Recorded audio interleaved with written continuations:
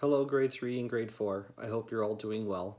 We've reached the end of our unit on perimeter and area, and it's Friday, so we are going to move into our next unit on transformational geometry. The first thing to do with transformational geometry is we are going to work with coordinates and grids.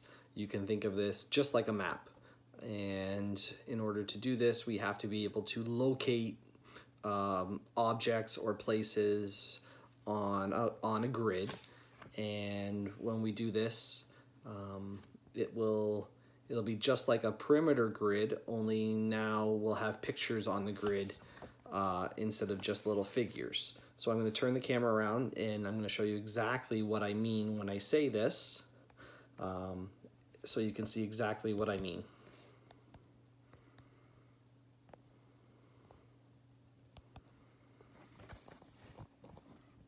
So what you're looking at right now is a picture of the map of Pelee Island.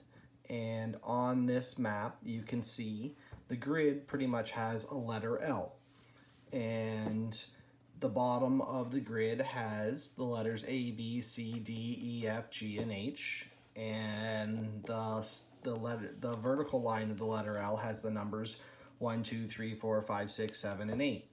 So if we wanted to locate anything in our map of Pelee Island, we could say, I could ask you where the airport was, and you could see that the airport is right here where the airplane is. So when we have to give coordinates, we have to give two things. We have to give where it's located horizontally and where it's located vertically.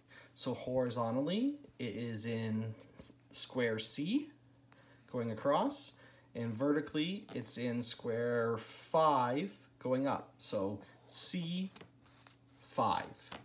So our coordinates would be C5. So on this map it says each square across the bottom is labeled with a letter, each square along the side is labeled with a number. To locate any square, we would use a letter and a number. These are known as coordinates. The lighthouse, for example, it says is at E8. So if I went across to E and up 8, 1, 2, 3, 4, 5, 6, 7, 8, I would find Pelee Island's lighthouse.